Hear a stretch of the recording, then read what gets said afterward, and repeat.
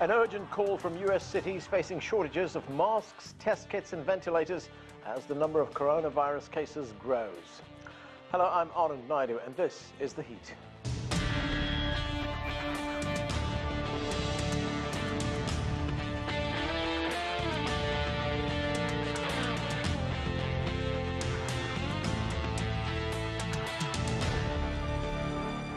The situation in the United States is growing worse by the hour with over 100,000 coronavirus cases. On Friday, U.S. President Donald Trump invoked the Defense Production Act to make companies manufacture ventilators and signed a $2 trillion stimulus bill to bring much-needed relief to American workers.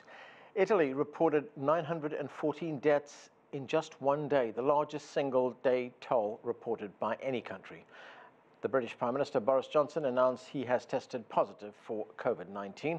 And there is also great concern in India, where 1.3 billion people are now in lockdown for 3 weeks to stop the spread of the coronavirus.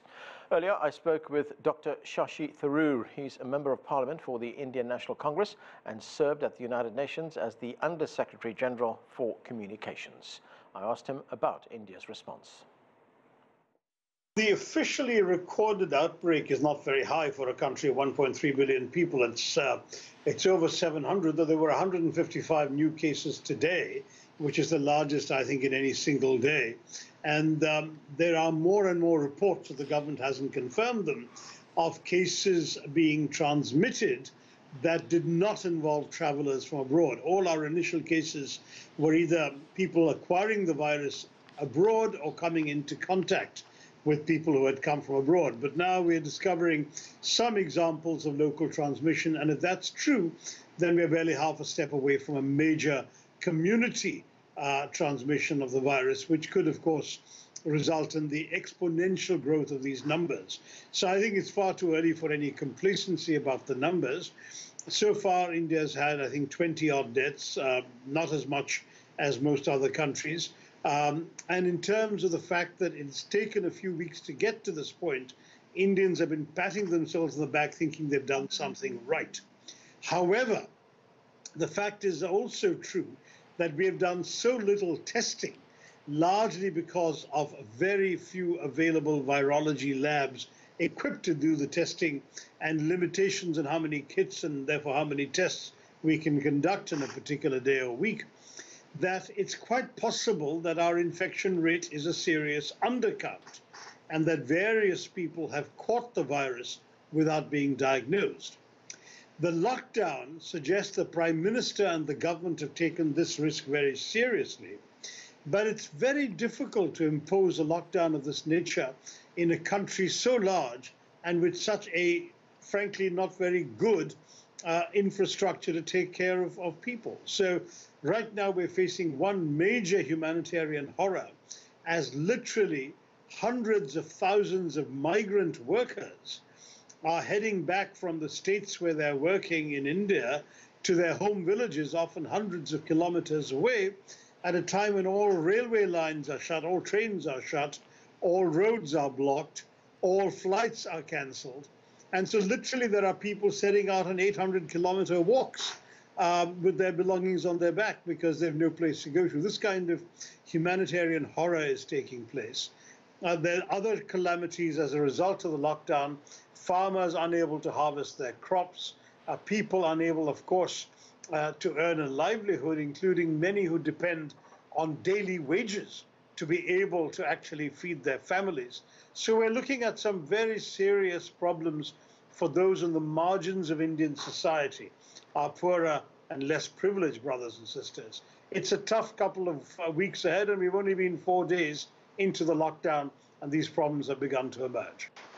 Shashi, there has been one study done, and this study has been done by a group of researchers from the United States, from India, and from Europe as well. They've been doing this study for quite some time, for a few years. They're trying to build a model of the Indian population, but on this specific crisis facing the country right now, they show that between 300 and 500 million Indians could be infected by the end of July. The good news is that 90% of them will only show very mild symptoms, but that still leaves 10%. That's between 30 and 50 million people who would have severe infections of the COVID-19 virus. And I'm wondering, what kind of stress and burden this is going to put on the Indian healthcare infrastructure, things like hospitals, and you mentioned testing, and also specialist units like intensive care units. Well, I mean, the honest truth is we will not be able to cope with even a fraction of that number. I think, if India ended up with, I don't know, a few tens of thousands of cases around the country, we could probably attend to them. But for example, we don't even have 10,000 ventilators in all of India, and they seem to be crucial when people reach a stage of respiratory distress. If you're talking about a million, let alone 30 to 50 million, there's simply no way that we can attend to all of them. So the horrendous danger of that modeling scenario is that it would result in an unprecedented number of fatalities. We just have to hope there are other stories, as you know. Number one, that the transmission may not be that bad in India, given the fact that it's taken so long to get to where we have. Second, that the climate may help, that in very hot areas, there is no evidence so far that the virus thrives. I think over 90% of the recorded infections have been between, if I remember correct, 3 and 30 degrees north longitude. So I'm sorry, I beg your pardon, 20 and 30 degrees north longitude above the equator. So we are looking at a hot summer coming up. In fact, the heat has already begun here in Delhi in the last couple of days, and it's hotter further south. So there is some hope that if any of those theories are right, the virus may have a tougher time surviving and being transmitted. But we don't know any of this because there's no prior human experience of this COVID virus. And so we're going to be finding out the hard way as to whether we're going to be 30, 50 million people literally in critical condition, perhaps a large number of them not making it, or whether we're going to escape relatively lightly. I don't know that this 3 weeks lockdown will solve it all, but I do accept the argument of the government that it's one thing we have to do in order to ensure that the worst doesn't come to pass. Needless to say, this kind of lockdown is not easy in a country where even those who have homes, unlike the migrant workers I mentioned, right, those who have homes are packed into very, very densely populated urban slums with dozens of people to a single room, and tiny apartments where families are living cheek by jowl. In those circumstances, WHO concepts of social distancing and so on become academic. You can't keep a meter between two people if the two people have barely 3 or 4 square meters to live within. And in those circumstances, we are risking that even normal conditions of isolation or self-quarantine could still create infection. So it's a tough time, and we're going to go through a couple of very tense weeks while we cope with the news as it comes in day by day, and we all follow it. There are some journalists who are very critical of the briefings the government's giving, saying that the government doesn't seem to have a clue. There are others who say, let's have faith in the government, let's trust them, and see how much they can deliver for us. And certainly the level of cooperation with the lockdown is higher than perhaps people would expect of a famously undisciplined country like ours. You know, you wrote an article last month, the middle of February, in the South China Morning Post, in which you said that India has no national surveillance system. Explain that to us, that particular shortcoming of having no surveillance system. How would that impact the spread of a disease like corona? You see, the idea is that with a surveillance system, you could trace the clusters of infection. In other words, you would need to do a lot of testing. By testing, which we're not doing remotely anything like the kind of percentage of testing that was done in South Korea, or even is being done in some of the developed countries today. In India, we've tested very, very few people. I think, if I remember right, we've tested 22,000 people and found 700 odd to be carrying the virus. But if we had tested 22 million people, which is still only a fraction of our population, a tiny fraction of our population, would we have found a much larger number? We don't know. And what is more, would you find them in clusters where you can promote community isolation and treatment? I mean, the mantra of the WHO is test, trace, isolate, and treat. We haven't been doing all of that. I mean, to be very honest, we've done very little testing. some states, remember that we are a federal system and some of our states have better health systems than others. So my own state of Kerala has been pretty good at tracing. So when a case came in to Kerala that was COVID positive, they were able to trace every person that person had met since he or she landed in Kerala. Now that is tough enough, but Kerala can do it. Many other states will not have the resources or the experience to do it. Even more, if the cases start coming from people who've never traveled abroad and don't recall meeting anybody who's come from abroad, then tracing becomes very difficult. In very many cases like that, you have a cluster, and then you have to move in aggressively to treat that entire community. Now, these are the kinds of things we really have no track record in doing. Since COVID became a world news item, the government has been doing better to equip and prepare and authorize a larger number of labs to do the testing. There was only one at the very beginning in January that was equipped to do that. That went up to 11. Now they've authorized 52 or 54. I'm not sure how many of them are already 100% game to go. But again, you know, in a population of 1.3 billion, if you're really talking about 50 or 60% of the population getting infected, then we will be overwhelmed. So our real hope is that, I'm clutching at straws here, that the climate or some other factors might prevent the kinds of numbers that famous model came up with. Are there any lessons to be learned from the Chinese experience? You know, we know that the infection rate in China is now almost down to zero. The only infections coming into China is from people coming from abroad. Of course, China took draconian action in confining the disease to one specific area of the country. And I know the circumstances are very different in these two countries, but are there any lessons that you could take away from there? I don't know that the Chinese model is replicable anywhere outside China. We're discovering right now in the United States, where you are, that it's not replicable in the US, and that the number of infections is going up dizzyingly, exponentially. Italy, similar story. Another country like India that's fairly freewheeling, that people don't like to have restraints placed upon them. It's not easy, and all I can say is, if Italy is suffering this way with, what is it, 65, 70,000 cases, and so many are dying, then I shudder to think what will happen to India if even 700,000 cases, let alone the 70 million that you're talking about in your model. Shashi, I want to look very briefly at the economic impact that this is going to have on India. The Indian finance minister has announced a $23 billion economic stimulus package. Let's listen to what she had to say. We are looking at both cash transfer as one set of measures, and another set of measures will be food security related. We do not want anyone to remain hungry, so we will be giving enough to take care of their food grains requirement, protein requirement in terms of pulses. So looking at India, as I said, a country of 1.3 billion people, how far will this go? We're also talking about a country which has a very large informal economy, small businesses which literally operate from the streets. We have the working poor, there are laborers, domestic help, rickshaw operators. How is this money going to be distributed?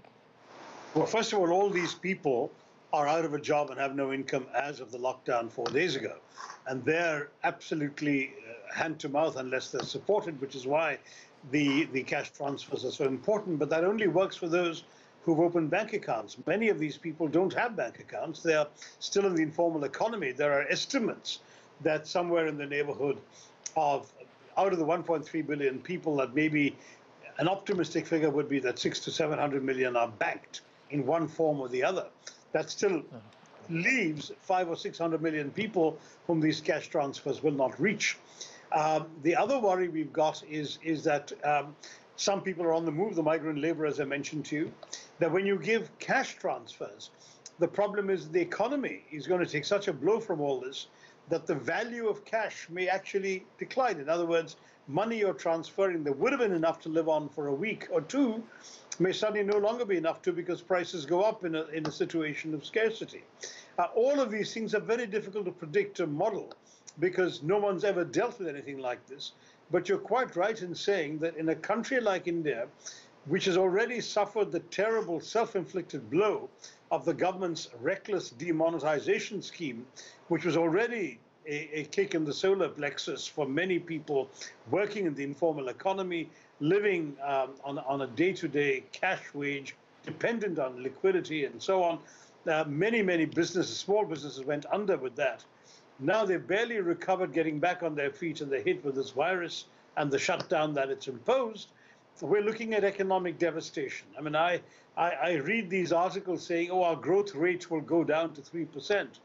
And I tell myself, I hope you're right, because though 3% looks like bad news in a country accustomed to above 6.5%, that 3% will be a miracle if all these horror stories come to pass. We may not have a growth rate at all. It's a very, very alarming situation. But the hope, the silver lining in all this is, so far we have actually escaped the worst. And who knows whether in the next few weeks, with good weather and with this lockdown, which will presumably reduce the risk of infection for a vast majority for 3 weeks, that we might just be able to dodge the bullet. Shashi Tharoor, thanks so much for joining us, sir. Thank you, Alan. Well, for more now on the coronavirus pandemic, let's bring in our panel. Joining us from Atlanta, Georgia, is Dr. Carlos Del Rio. He's a professor and chair of the Hubert Department of Global Health at Emory University. Also with us from New York is Anthony Chan. He's the former chief economist with JPMorgan Chase and Company. And my colleague, Nathan King, joins us from the White House. Great to have all of you with us. Nathan, let me start with you. Things are changing very quickly. As we heard earlier on, the infection rate is going up very quickly here in the United States. Yeah. President Trump did speak with Chinese President Xi Jinping on Thursday night by telephone. What did they discuss, and what's your readout of what that call was about? Yeah, the timing of the call was sort of a grim milestone, as the US number of cases was more than any other country in the world. And it's really important that they had this call, because they hadn't actually spoken for over a month one-on-one. They were part of that G20 video conference on Thursday. And you know that there's been a lot of sort of finger pointing on both sides, but also the US president using the word Chinese virus, which has caused a huge backlash here. But according to Trump, just now in his coronavirus briefing, they actually spoke for an hour, over an hour, which is quite incredible. And he asked President Xi a lot about the Chinese experience. Let's take a listen. Last night I spoke to President Xi. We talked about the experience that they had in China and all of the things that have taken place, and we learn a lot. They've had a very tough experience, and they're doing well, and he's doing well. President Xi is doing very well, but we learned a lot, and we have great communication together. We're going to be sent great data from China, things that happened that they see that they've had an early experience, and we're getting all of that information. So we've had a president turn really quite 180 degrees here, from pointing the finger to saying, well, let's have a look at your experience. Maybe we can learn something from it. And he just said in the coronavirus briefing that they also talked about potential treatments and cures going forward as well. All right. Dr. Del Rio, if we look at the number of cases in the United States, it's now 100,000. There's almost 1,500 deaths right now. The United States still lags in tests, and there is still a dire shortage of equipment in some of the major cities. What's your assessment of what's happening in the country right now? I mean, my assessment is that we have two issues going on, as you say. Number one, we clearly have a rapidly increasing number of cases. And number two, we're doing better in testing. We're finding more cases, but we're still having some issues in some of the supply chain, primarily around personal protective equipment, simply because hospitals are not used to the kind of rapid expansion that is necessary. I know a hospital that, for example, consumed in 5 days what normally would have been a 5-month use of personal protective equipment.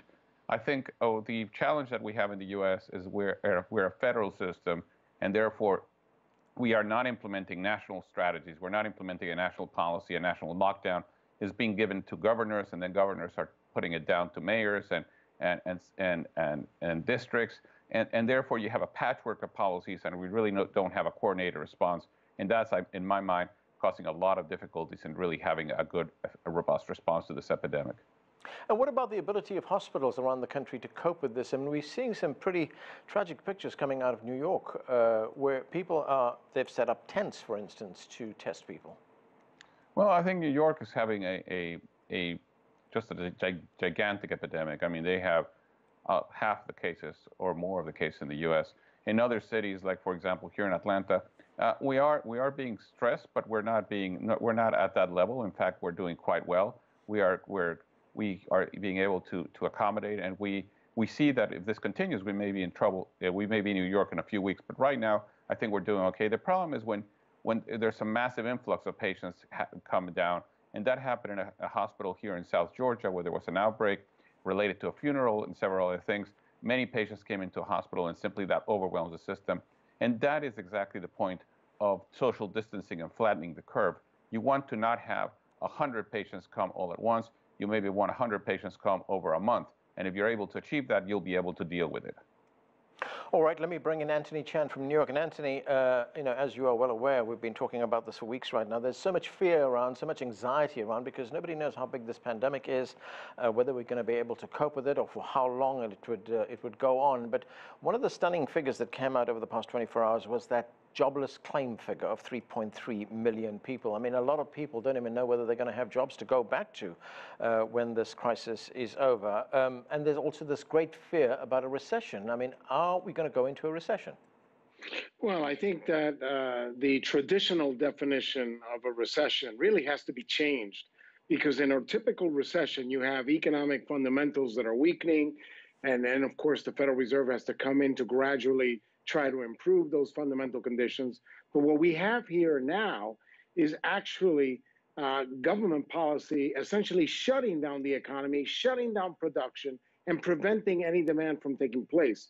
I think that if we really succeed on the healthcare front in perfect social distancing and certainly shutting down the economy so we can starve this virus or certainly slow down the number of infections, we can easily end up closing out 40 or 50% of the overall economy. And when you do that, of course, you're going to have a big hole in economic growth. Of course, the 3.3 million should not be a real big surprise when people are simply at home. There is going to be a loss of income, but of course, we just passed the stimulus package. Stimulus package is going to provide unemployment insurance. And in some cases, for some workers, the unemployment insurance checks may even end up being larger than what they were earning before. Right. But even saying that, that's still not enough, because what are they going to do with that money? Certainly they have to pay rent and things like that, but they're not going to go to a movie theater. They're not going to fly in an airline. They're not going to sit down in a restaurant to eat. So again, all that economic activity is shut down.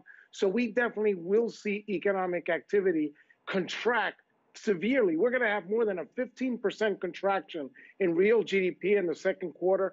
We may have a smaller contraction, but nonetheless, no acceleration of growth. So by the traditional definitions of when you have a recession, we can define it as a recession, but it's not the same kind of underlying fundamental movements that occur in a typical recession. Right. Nathan, Anthony talking there about that $2 trillion stimulus plan that was passed by the United States Congress, and in fact it was signed into law by President Trump in that building right behind you just a couple of hours ago. Not everybody is happy. Some people see this as a gift to big corporation, but it also helps small businesses. It also helps individuals and families as well. What's the significance of that stimulus bill? Oh, this is hugely significant. You know, I think Anthony's absolutely right that this isn't a financial crisis. This is a healthcare crisis where you're shutting the economy down.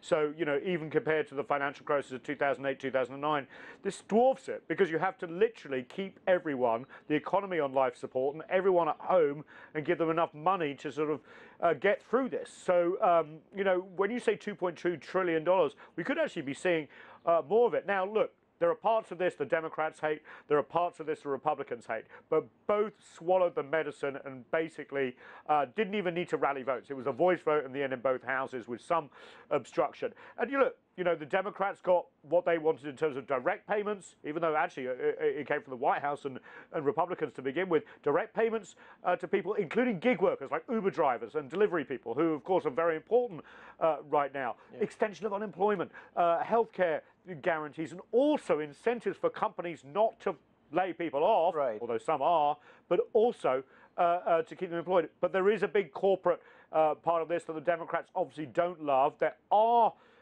some sort of oversight, although the White House has already started trying to water that down this evening. So, look, everyone doesn't love it, but it had to be done. Right. Anthony, very quickly, could we see Congress look at another stimulus bill very quickly in the near future? Well, there's no doubt. I think the Treasury Secretary said it best. This is a program or a package that is designed to last for anywhere from 10 to 12 or maybe even 13 weeks. But if this health crisis persists longer than that, they'll go back and ask for another supplemental package to continue to try to stabilize the overall economy.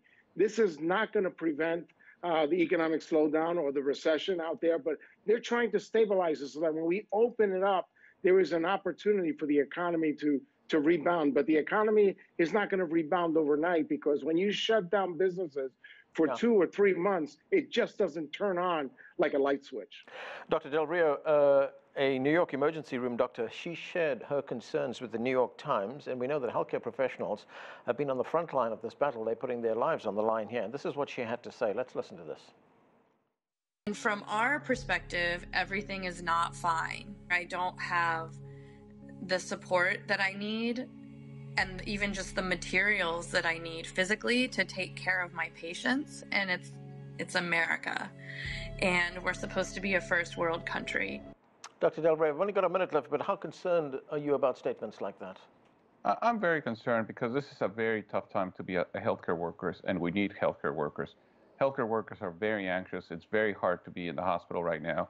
It's very hard to be taking care of patients when you don't have the equipment you need, when you have tension, and when you realize that you could potentially get infected and you can bring the infection to your family, but you potentially can die.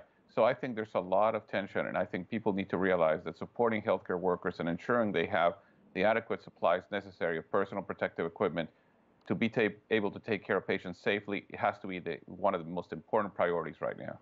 And very quickly, in the next 15 seconds, do you think it's a wise idea, because to get people going back to work by April 12th, as the president wants them to? No, I think it's a terrible idea, and I think that we need data. When the president says, well, we can open parts of the economy, parts of the country, let's get some data. We need more testing, we need more data, and then we can make those decisions. But as Nathan says, we have to shut down the country. Right. We have to literally starve this virus, and we haven't done that. Okay. That's where we have to leave it. Thanks to all of you for being with us. That's it for this edition of The Heat. As we say goodbye, we bring you images of solidarity from around the world in the fight against the coronavirus. I'm Anand Naidu in Washington, D.C. Thanks for being with us.